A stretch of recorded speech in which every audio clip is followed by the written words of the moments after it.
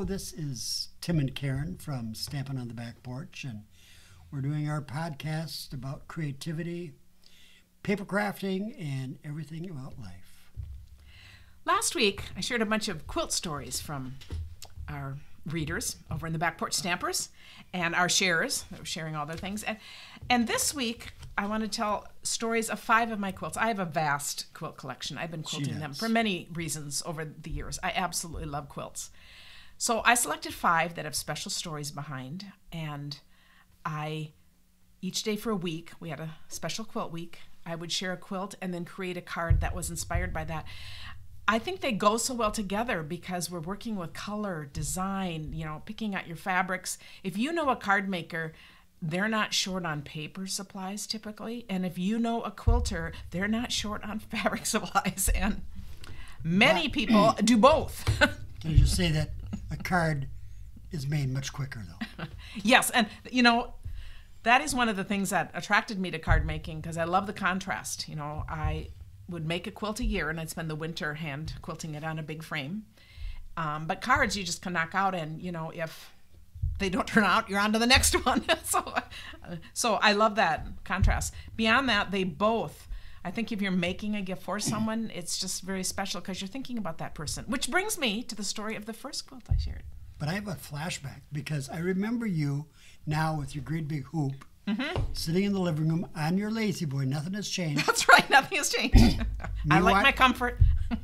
Me watching TV and you quilting and occasionally looking up at the TV. To this day, I cannot watch TV, and Tim loves to watch TV. And that's when I'm assembling cards. I'm always working on something, or I'm on the computer. So I am not a TV watcher. It's very true. But it's important to Tim that we share that time together. So I'm starting to realize how superficial it is. Yeah, that's right. I occasionally know. And then I say, "Did you catch that?" And I'll say, "No." And then sometimes you'll rewind and say, "Pay attention." So, but back to the quilts. My very, very first quilt was made for you. Moi. Yes. So this was in honor of what, engagement or wedding? No, it was before we were. It was in 1973, and we were dating. And I had a roommate named Karen, and Karen and I decided it'd be fun to make our boyfriend's quilts. Neither of us had ever quilted, so that's why our third roommate, Sue, was going to do that too. Hers kind of turned out to be a pillow. Really wasn't her thing. But Karen and I had a lot of fun making our quilts and just doing that at night. So, Log Cabin, it was huge. It was beautiful. Yes. It still is. Well, it's very, very worn and faded now because we've used it for many, many years. But there's something about that softness of that old cotton material that's really... anyway, it's just a very fun quilt to still have. And it was on our bed for probably, 20 years? Yeah. Yep. So, and it's just really worn thin now. Most of the fabrics, this is an interesting story too, most of the fabrics were fabrics that I already had. They'd come from my father's store. We had a little variety store. It's called a V store in a town of 3,000. A little one? Yeah, I'm using my hands to show how little the store was. That makes a lot of sense. But we had everything. A variety store back in the day was, now we think of our mega stores, but we had a little tiny toy section, a little tiny fabric section, which just kind of amazes me. So I did grow up sewing and using those, but I had never quilted. I did make my own clothes. So I took a lot of the yellows and browns and blacks. I just did the contrasting color. Now, I did not know until I shared this quilt. Somebody shared that the middle square in a log cabin should be red, and that stands for fire, or like the hearth of the home. And I thought, boy, does that make an awesome wedding gift or something? That's news to me. Mine didn't. I don't remember what color. Green. Oh, green. I had green in the center.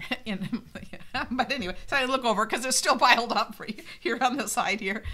So a log cabin, it just has that center square. So I would take my papers and cut them into 1/2-inch strips. I did 2 different cards. I did a larger card with 3/4-inch wide strips, and then I did another one with 1/2-inch strips.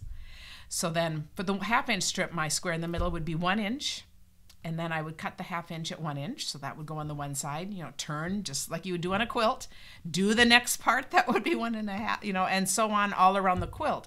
And on one side I did the light colors, and one side I did the dark, so it was a contrasting pattern. You can see why Karen's a good card maker. She had a lot of practice. Yeah, I guess they do go together. I just loved this idea. Someone had just said, and I missed who it was that said this, said that she took a quilt class on making a log cabin quilt, and everyone just picked their own strips, and then they're just all making them together. And I thought we could do a card class like that. Just a fun idea, and they all turn out so differently. So that is how I did this. So I made two. I tried to kind of match the colors, so I just went through all my paper stack and just kind of picked the colors, and then I made another one with totally different colors, just because then I was on a theme. It's just kind of fun to try something out and then try some other things. So, Tim, I did have to say this to you. Jean Schutz said that she has a quilt on her bed that her grandma made for their wedding. That was in 1972, and it was made out of polyester. Whoa.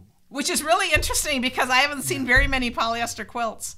And it wouldn't be the same. But what a vintage quilt that would be now, because, you know, I've never been a fan of polyester. That is hilarious.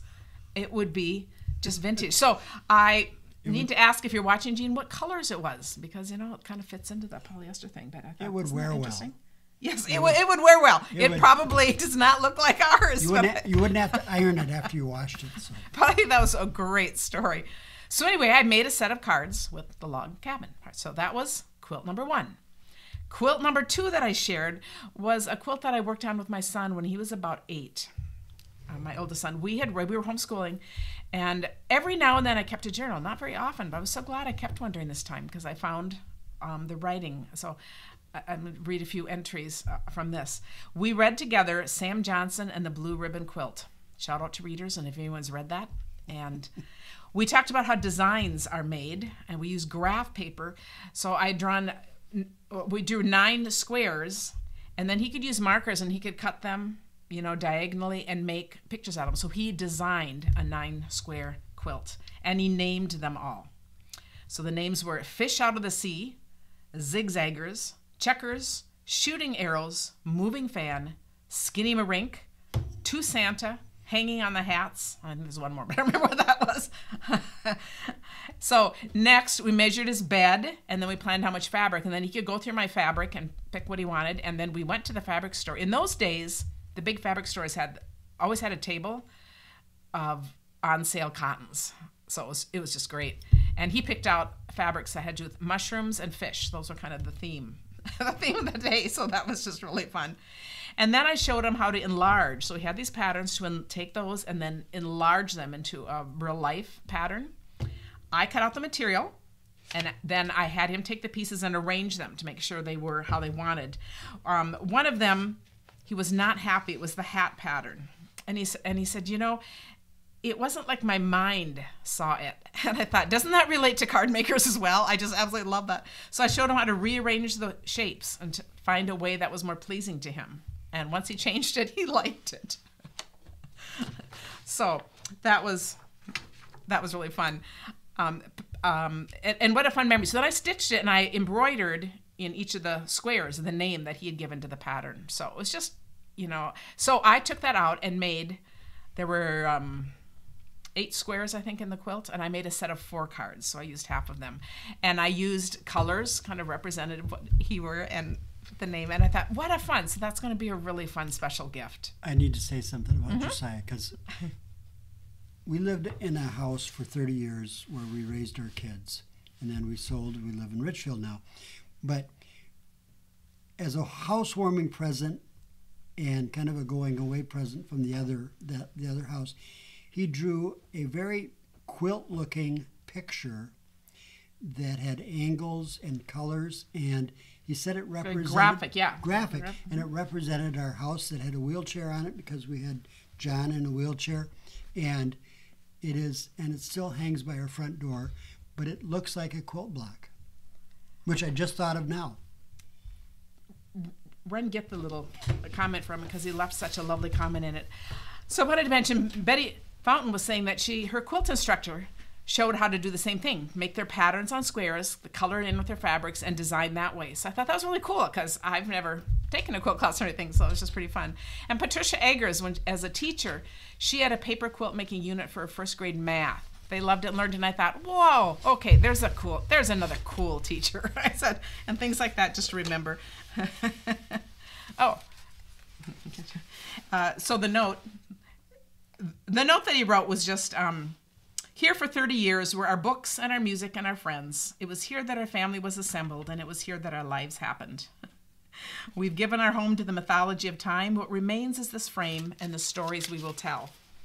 Pretty cool. And isn't that what life is about? The stories we tell. And even as we're talking about quilts today, it is the stories behind the quilts. It is the stories behind the cards. It's being thought of by somebody. Very cool. That is so cool. Tim is sharing this picture, and I'm trying to tell him, this is a podcast, so I'm not sure it's really. Oh. So I'm not sure you're really going to enjoy seeing this picture. But they can watch it on a video, right? Yeah, it is uploaded to YouTube. I'll see it. So anyway, See? it's just kind of funny. The chosen few will watch it on video. So those blocks, those quilt blocks, they look like, it's a set of block cards that look like different quilt blocks, a set of different quilt blocks. And I thought, but it has this memory behind because it's quilt blocks that he designed and named. So just kind of a fun story. My third one is about a garage sale quilt. Now, a lot of my quilts have come from garage sales and this and that, but this particular quilt that has been hanging above our sofa for many years, I just love. It was a quilt top. It was never finished. And I went to this garage sale, and there's a woman about in her 80s that had made this quilt, and it was her daughter and then her adult granddaughter. So 3 generations doing this big garage sale. And I can't tell you how sad it made me feel that she was selling for $20 this gorgeous quilt top, and neither her daughter nor her granddaughter was keeping it. But the wonderful thing about it was I just had this nice conversation with her, and she was showing me how she put masking tape over certain parts that she didn't think she had stitched good enough, and that I could maybe want to redo that before I would assemble this quilt. Did you do that? And I said, you know what? I love it. I love it just the way it is. And I said, I'm not even going to quilt it. I've been wanting to do this. This is going to go above my sofa. I gave her my address and said, you can drive by and see it over the sofa. Now, if this were today, I would have been much more aware of writing down her address, getting her name. Well, I'd send her the quilt card I made in honor of this quilt. But I just wasn't thinking, and it was a day we went to a million garage sales, so I just had no idea. But it just stays with my mind. And what I do love about this story was how appreciative she was that her quilt was going to someone who is absolutely going to love it. And I thought, so that's kind of the other great part of it. But I just think of all the hours she spent, and all of you listening, we would all love this quilt. So, so anyway, I did this one in honor of all of the many quilts that many of us collect over the time. And it was a more detailed quilt. It kind of had a lot of different kind of earth tones, and it was beautiful. And it was made of squares and then some cut into triangles. So as I was making this online, I had all my little squares cut first. I think I did 3/4 inch squares, and then I cut them into triangles as I needed them as we worked along, and I tried to kind of match the color gradient, and it's just beautiful. I just, what a fun thing. So that was actually my putziest quilt card that I made. Next quilt. 8 years ago, I was diagnosed with breast cancer, and when I was going through that, at the time, our son was dating a woman from, her parents lived in a different town in Minnesota. And her mother, I never have met her mother. Her mother was part of a quilt group. And what was really interesting about this quilt group, it was a group of friends that got together. They never knew when they started to quilt who the quilt was going to be for. This was kind of how they worked. They just knew that sometime, at some point, over creating the quilt, someone would come into their life who this quilt was before. And I got to be the lucky person. And I got from them the most gorgeous blue and white quilt, all done in 1940s vintage dress prints. Now, I love vintage anyway, so it was just a stunning, stunning quilt. And I hold that is just such a special place. And to think that I never met those women, they mean so much in my life. I am so grateful for that group. And I love their story of how they gather and just expectantly wait for something to happen. And my goodness, there couldn't be a more perfect quilt for me. It also was done on a log cabin type style, but a little variation. It had red in the middle. It was a blue and white quilt, but the little squares in the middle were red. I love, love, love that. So I took the same idea, and I took vintage looking paper, and I used the paper from the Boho Blossoms. But I used instead the quilt block, just to make it different since I'd done the log cabin, the fence rail quilt block. So those of you who are quilters that know that. And it gave a very, and then I arranged it, so it gave a very similar effect. And I thought, I love the card that I made, and I love even more what it represents. And that will be another fun, easy card to do in many other things. And then the fifth quilt, so up to 5, one of my team members, Lori Bontrigger, made a wall hanging for me out of little tiny squares. And again, it was in blue and white. So we're on this blue and white theme, but I just love it to celebrate my million in sales. And just, she wrote the sweetest note in cloth and stitched it all in the back. And I think, oh, that is something so important to do that most people don't do. So it's just something I want to put out there, because then the story will never be lost. I thought, I just treasure that. The note was stitched. The note was written on cloth. But the square of the story was stitched. Otherwise, that would be as much work as doing a quilt. No. Okay, yeah, so we can clarify. But I love how the story is attached, and I love that, I love that put in there. So if you are a quilter, and, lab quilts, anything, just, do that thing in the back, because I thought it is the history and the stories of what we share that are just so fun. So I made little tiny squares and did that. That was really fun too, and just kind of arranged them in the same shape, and it looks like your quilt. So I will put a link in the show notes where you can go see a photo of all these quilts, if you're interested in that. But my biggest thing here is just to talk about how all of our creative ideas, everything intertwines. We get inspired by so many things, and quilts and cards are just a great inspiration back and forth. And they make you think of all the people that have come into your life that have just been a blessing to you, the memories. It does. Any other thoughts? Put me on the spot. I've always got thoughts. But I am very appreciative.